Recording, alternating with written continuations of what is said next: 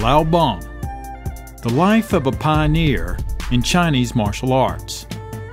In the late 19th century, Cailifo became the public face of the Southern martial arts throughout the Pearl River Delta and much of the province. It was one of the most commercially successful schools of hand combat ever practiced in the region. It commanded the loyalty of tens of thousands of students.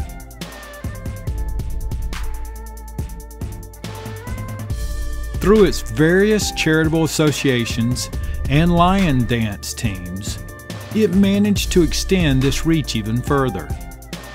Cailifo tended to have a strong working class association in the early 20th century. It was a popular martial art among handcraft artisans, porters, sailors, and workers. The Hung Sing Association became an early supporter of the Communist Party and as a result was closed by the right-wing Nationalist Party after its purge of leftists elements in Shanghai in 1927. Most Southern martial arts schools were forced to close again with the Japanese invasion, then with the Communist victory in 1949. Needless to say, the Cultural Revolution also took a toll on the practice of all traditional martial arts in mainland China. Like Wing Chun and Hung Gar, Cailifo survived the 1960s and 1970s in exile. It was practiced throughout the Chinese mass exodus in places like Hong Kong, Singapore, and even California. As a result of this highly disrupted history, many hand combat students today, both inside and outside of China, no longer understand the important role that Cailifo played in the development of Southern China's modern martial culture. The art has yet to spawn a major media franchise, something that has benefited both Hung Gar and Wing Chun. Still, if we wish to better understand the Southern Chinese martial arts, it is necessary to take a closer look at both the legends and history that surround this style.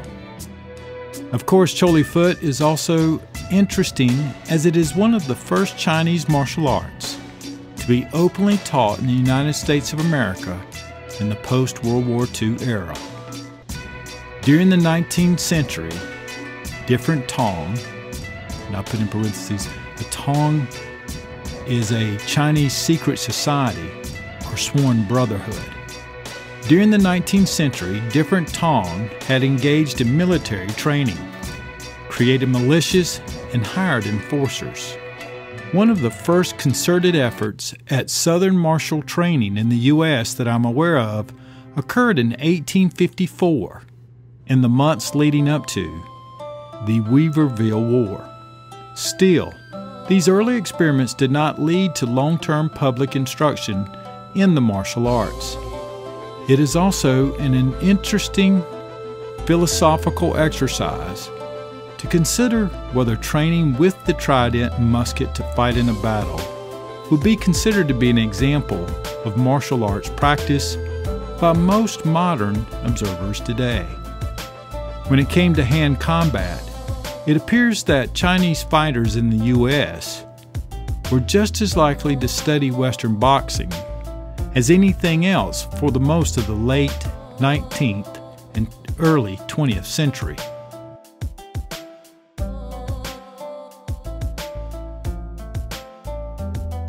Lau Bun, a pioneer of the Chinese martial arts in America. Most observers of the Chinese martial arts agree that Lau Bun was the first individual to open a permanent, somewhat public, Chinese martial arts school on the American mainland. That fact alone makes him an important figure to know about. However, the details of his life are fascinating for other reasons as well as illustrating many aspects of the Chinese-American experience. His career demonstrates the many ways in which the martial arts intersected with and were useful to the broader political economy of immigrant communities. Whether it was providing physical protection, settling disputes, or creating a sense of cultural continuity, Lau Bun's life provides us with an interesting window into how the martial arts interacted with and were used by the broader Chinese society in the early 20th century. For that reason, I felt that a brief biographical sketch of his career would make a valuable contribution to our lives of the Chinese martial arts series. Lau Bun was born in Taishan, in Guangdong Province, at the end of the Qing Dynasty in 1891. Taishan is southwest of Jingmen and sits on a coastal region of the Pearl River Delta. The area is known for both its musical traditions, something that Lau Bun enjoyed and promoted throughout his life, as well as its large non-native community. The local language spoken in the region is Taishanese, a cousin of Cantonese. Large groups of Taishanese-speaking immigrants left for the American West in the middle decades of the 19th century. Some of these individuals worked for the railroad, while others took service jobs in gold mining communities or worked in San Francisco. Until very recently, Taishanese was the most commonly encountered dialect spoken in Chinese American communities. While the working conditions endured by these early immigrants were bleak, the wages they earned were often quite generous compared to what was being made in their home villages. Family members in America often mailed home some of their salaries as remittances, which became an important source of liquidity in the local economy. Lau Bun was born into a family situation that was deeply dependent on the tides of the late 19th century globalization. His father worked in California and sent home the remittances that supported his mother and siblings. This source of income allowed the divided family to enjoy a comfortable standard living. For Lau Bun, this meant that his family could afford to hire martial arts teachers to instruct him. Recall that at this point, the idea of the public commercial school had not yet become standardized across the region. Accounts state that his early teachers may have exposed him to Hung Gar and Mok Gar. Mok Gar is one of the 5 major family styles of southern Chinese martial arts. For whatever reason, the family continued to look for a teacher and eventually settled on a well-known Cailifo teacher named Yun Hai. Yun Hai was trained at the Hung Sing Association Hall in Foshan, northeast of Taishan, following the death of the legendary Zhang Yim, who did much to establish Cailifo as a major force in the Pearl River Delta region. It was at this point that Lau Bun began his studies with Yun Hai. He also is reported to have learned a Shaolin 5 animals form from his teacher's wife, who was also an accomplished martial artist. Most accounts of Lau Bun's life are brief and do not give exact years. Still, we can make some informed guesses about when this instruction started. The Boxer Uprising in 1900 proved to be a watershed moment for martial artists across the country.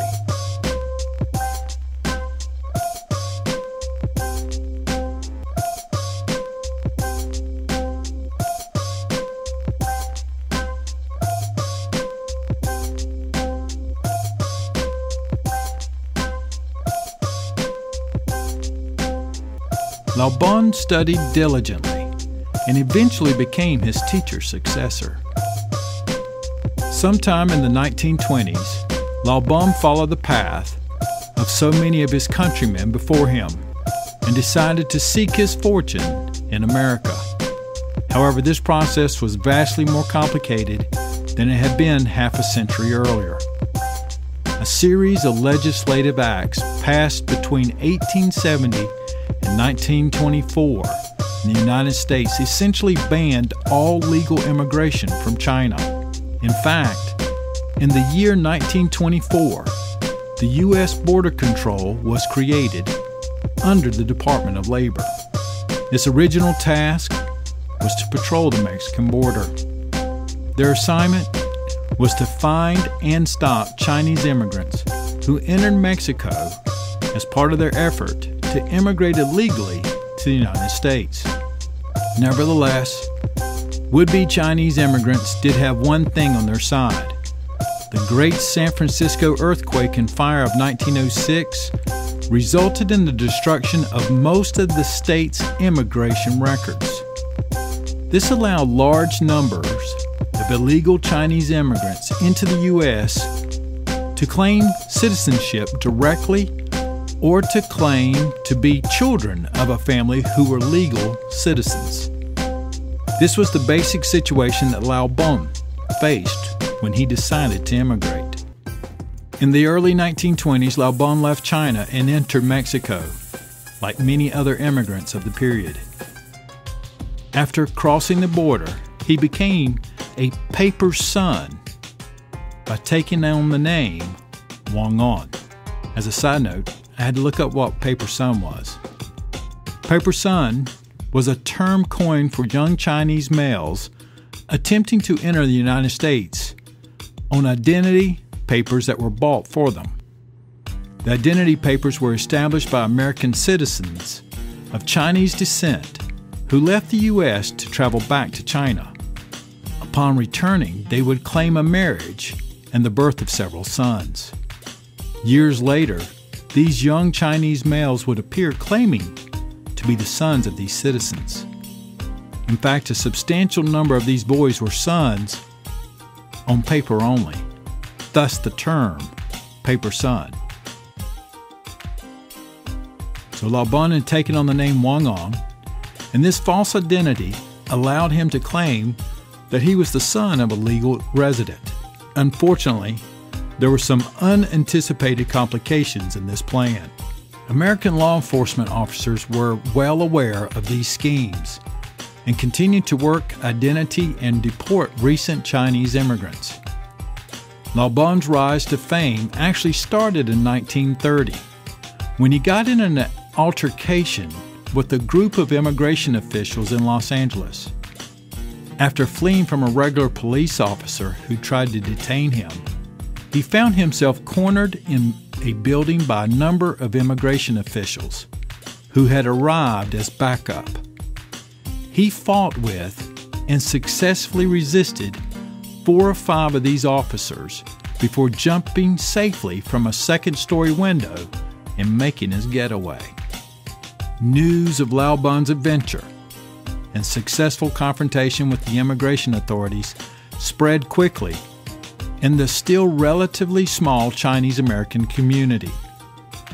When he arrived in San Francisco in 1931, his reputation assured him a hearty welcome from the powerful Hop Sing Tong. He was hired to act as a guard or bouncer for various nightclubs and gambling houses, and at some point during the 1930s, he established the Wah Kong Kung Fu Club of Cailifo. This was a small private school. Its original purpose was only to teach the martial arts to a group of younger members of the Hop Sing Tong, remembering Tong means brotherhood, who would likely also have gone on to work in the local communities as guards or bouncers. However, as Lau Bun's stature in the community grew, there was more interest in his martial arts background and his understanding of traditional Chinese medicine, both herbalism and bone setting. His school expanded and eventually evolved into the Hung Sing Studio of San Francisco. By the early 1950s, there was no longer a functioning Hung Sing school in Foshan, and so Lau Bun's lineage took on added importance. The new school quickly became heavily involved in community affairs. Lau Bun enjoyed traditional music, and he trained a lion dance society. He provided traditional medical treatments to members of the local community and was occasionally looked to as a broker or go-between to settle disputes. Lau Bun also was engaged in extensive fundraising, which sometimes included public kung fu displays which was a rarity at the time, for the Chinese hospital in San Francisco. During the 1930s, the demand for Kung Fu instruction, even within the Chinese American community, was quite slim. However, as servicemen returned from fighting in the Pacific in the 1940s, 50s, and 60s, interest in the martial arts increased. Some of this curiosity began to be directed at the Chinese fighting arts starting in the late 1950s and the late 1960s, thanks to the Bruce Lee phenomenon. What started as a trickle had become a flood of outside interest. Lau Bun's career is interesting precisely because it spans two eras. When he first arrived, dominant white society had adopted a stance of active hostility toward Asian Americans. Lau Bun was fiercely loyal to his community, and drawing on the tradition of the Foshan Hung Sing Association, which was famous in the 19th century for its 3 exclusions policy, refused to teach Kung Fu to non-Chinese individuals. Still, given the active hostilities between these communities and the general lack of knowledge that the Chinese fighting arts even existed, one suspects that the beatniks from San Francisco were not exactly knocking down the door of the Kung Fu Club demanding instruction. As a note, beatnik was a media stereotype in the 1950s to 60s that displayed the more superficial aspects of the Beat Generation literary movement of the 1950s. In the late 1950s and 60s, things were different. Lau Bun was now in his 70s. Both his reputation and school were well established. The yellow peril that had dominated the 20s and 30s had all but disappeared from the public discourse. In some ways, community relations were much freer than they had ever been in the past. And now, a new generation of young adults actually was banging on the door of the Hung Sing Association, asking to be admitted as students. Bing Chong was the first of the San Francisco instructors trained by Lau Bun to begin openly admit non-Chinese students to his classes. Zhu Long, who was Lau Bun's actual successor, also began to work with Caucasian students at almost exactly the same time. Students of Cailifo and martial historians are lucky to have some home movies shot at a public demonstration, probably sometime in the early 1960s. The atmosphere in these films is festive. They record Lau Bun performing a butterfly sword routine, which is probably the earliest footage of butterfly swords being used in America that I have seen. A wide variety of other demonstrations also were performed by second and third generation students. It is interesting to note that not all the students are Chinese. Larry Johnson, a student of Zhu Long, can clearly be seen demonstrating the Tiger Fork in one section of the film.